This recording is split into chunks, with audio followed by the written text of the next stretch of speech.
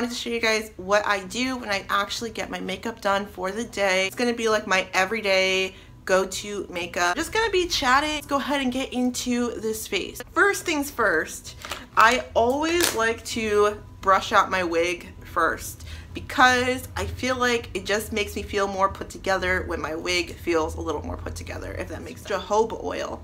This is usually for just natural hair. I find that when you take just a little bit, maybe like a dime size amount on your hand like that, and then just run it through. Guys, this is synthetic hair.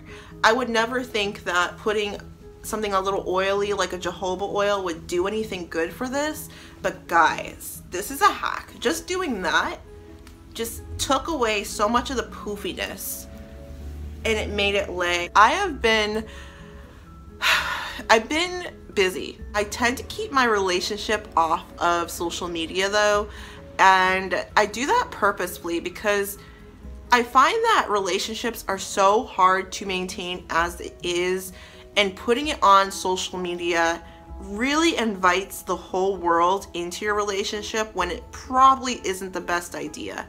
So that's why I don't really post him and share so much detail about my relationship. Maybe down the road I will, but at this point, you know, it's just us, and it's just us trying to like work through things and, you know, take those next steps in our relationship in the most healthy way possible.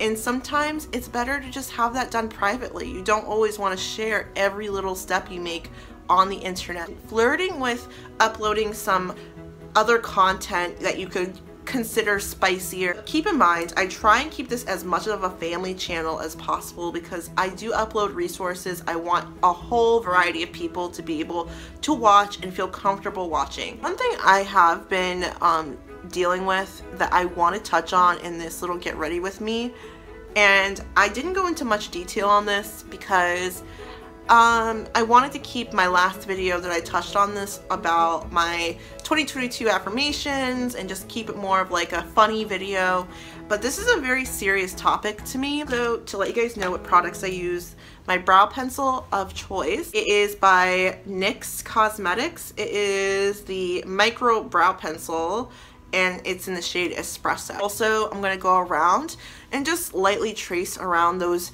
brows with a little bit of concealer. I use the LA Girl Pro Conceal in the shade Pure Beige. But back to what I was saying here, something that's a very serious topic to me is colorism and racism, right? I say it in a funny, joking manner sometimes, and I would think that in 2022 we would have come a lot farther as far as what we tend to see as beautiful or our beauty standards, right? And I'm just gonna get into it. I'm just gonna tell you guys my raw thoughts on this. I find that being black is bastardized, if that makes sense. I'm not sure if there's a word for it. I think it's bastardization. There it is, of being black. Like, people love to get a big butt, get their lips bigger, to tan themselves, to, you know, do the wigs, do the fake nails, the gold jewelry, all of it. The stereotypical ratchet black girl was not something that was popular back when I was younger, and that's, you know, a different generation. I know, you know, generations raised on TikTok won't really understand this, but back in the day, like, that was considered ghetto and trashy. Like, no one wanted to be that black girl, right? Now it's the popular thing. Everyone wants to have that look, have the big butt, have the curves that were once considered not attractive and not popular. It just seems to me, and this is going to sound very triggering, that people love black people and black women particularly, but when it comes to actually loving black women and black people, we tend to not do so. Working in the industry that I've been working in for so long, since I was in high school basically, I can really definitively say that we are not as advanced as we should be when it comes to, you know, colorism and how we treat other races. For example, When people used to tell me that there's white clubs and black clubs, I used to be like, that doesn't exist. You know what I mean? Like, that's racist. Like, we would never do that as a people, actually have white and black clubs, but it actually exists, guys. And I'm telling you this not to be like race baiting, playing the race card. It just is what it is, especially in the nightlife industry.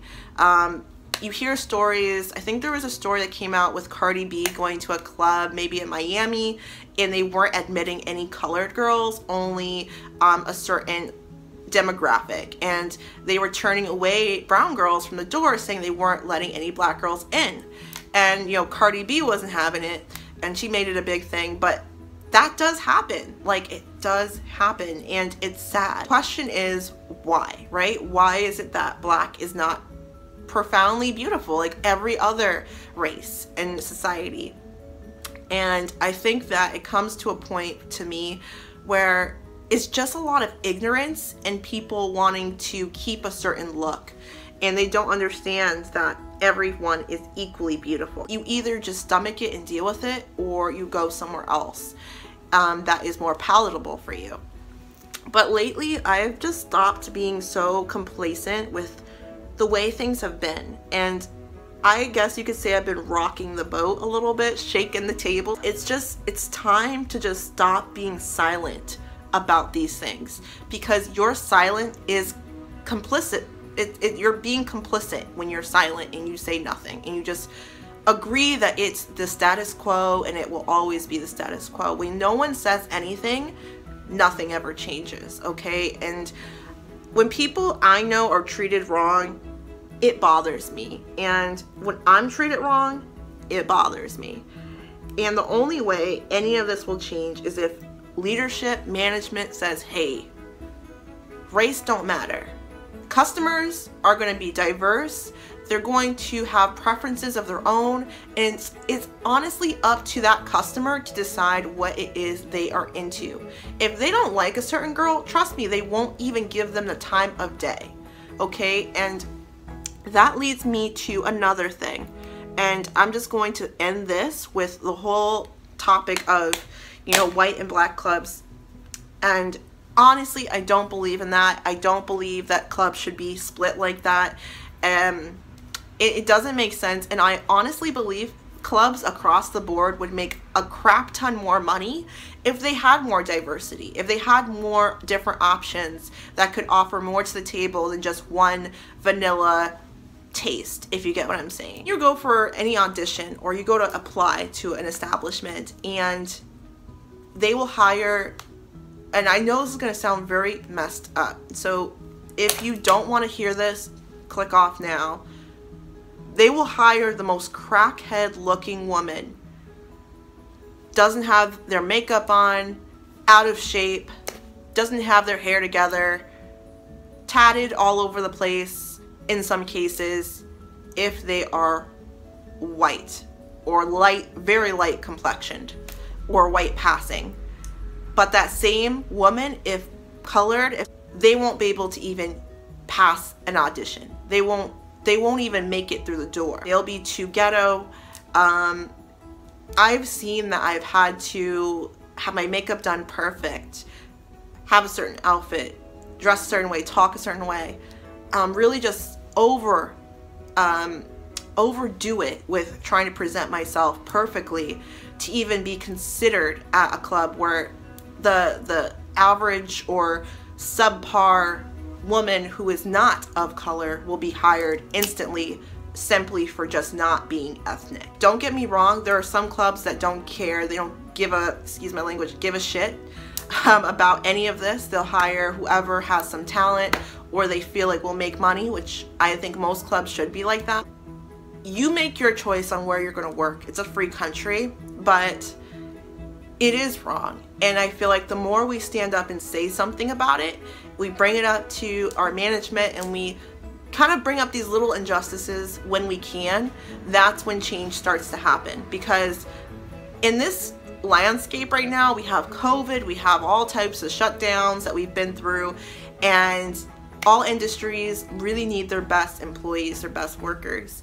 And I truly do think that this is the best time for people to stand up and actually be vocal, because when people leave and those dollar signs leave as well, it impacts that industry little by little. So definitely make sure you're standing up for yourself, guys. I just wanted to get that out. I'm gonna put my foundation on. I use the Kat Von D Lock-It foundation in the shade Medium 62.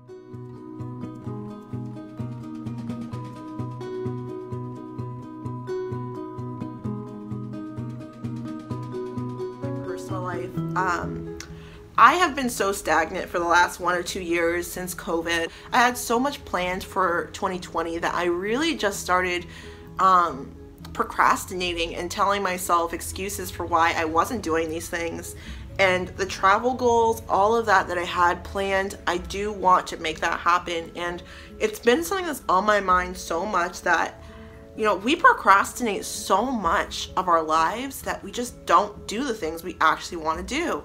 We make excuses for why it's not important, it's not a priority. For me, travel is a priority. And, you know, making the money, the income to pay my bills and be able to live the lifestyle I want to live. Also, going to the gym, staying healthy, maintaining myself, meeting those fitness goals I have for myself. Those are all, for me, full-time jobs. I don't do any of that stuff part-time. Otherwise, I'd feel like I'm half-assing, right? Like I'm not giving my all to those goals. I got to a point where I started to feel a little fatigued, and I never really do. Sometimes I get like a little bit like meh, but I never feel like I'm stalling out. And I honestly felt like I was stalling out towards the end of 2021. I definitely felt, I started to second guess myself, which you should never ever do. But I saw myself doing that. One thing that helped me to get out of that funk is to really like bet on myself and basically turn my mindset into, okay, if I don't do this, I'm not gonna get anywhere. But if I bet on myself and bet that I can do it, then I actually have more motivation to do it. It's almost like, when I say bet on yourself, imagine you have a friend that you are really close with and you bet, oh, I'm gonna go to work and make $3,000. And then that friend tells you, no, you can't. I'll make $3,000. You won't make it. I promise you, you won't be able to do it. I'll make $4,000, right? You're betting on yourself that you can make that $3,000. It's almost like a goal, a bet that you actually can do it. That is what motivates me, and that's what got me out of that funk of feeling like I can't, I'm overwhelmed, there's too much, can I do it, blah, blah, blah. You just have to know that you are capable and just show up every day. It seems so simple and we overcomplicate it, but all it takes is just rolling out of bed and going. Easy to kind of falter sometimes, especially if you feel like you're overloading yourself, but definitely you just have to keep at it. Never give up, guys, because when you give up, that's when you are stopping your progress, stopping your growth. Quitters never win is so true. Quitters never will win. Honestly, I think it looks pretty good, but I'm gonna add a little contour and a little highlight. I love the highlight in this chocolate bar palette. It's the one I use on my nose all the time. I don't really do cheek highlight anymore. I find that it looks a little bit like chalky and like, I don't know, I just don't like it. Champagne Truffle. I don't know if they actually sell this as a single highlighter. If they did, I would just literally buy it because it is the perfect highlight for my complexion. So if you just see, it just, I don't know, it just creates like that little effect. I don't know how to describe it, but it just makes my complexion at least look kind of like glass. It's kind of where I've been. I'm just maintaining, making sure that I'm starting off the year right, starting off with all my stuff written down here, but I write everything down. If you don't have a journal, y'all, like this has literally saved my life. Just having a planner and writing down all my goals for the year. So when I use to contour my face is this palette by Kat Von D as well.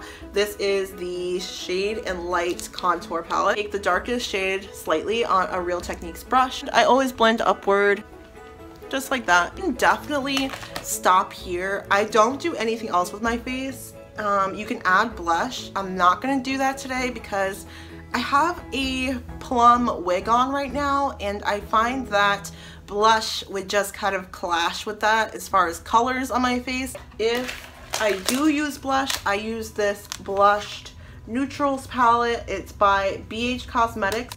I use the middle shade the most. I find that it's actually perfect for my complexion. If you wanted to, you could go in with that same concealer you used for around your brows and just go right underneath your eyes to brighten it up.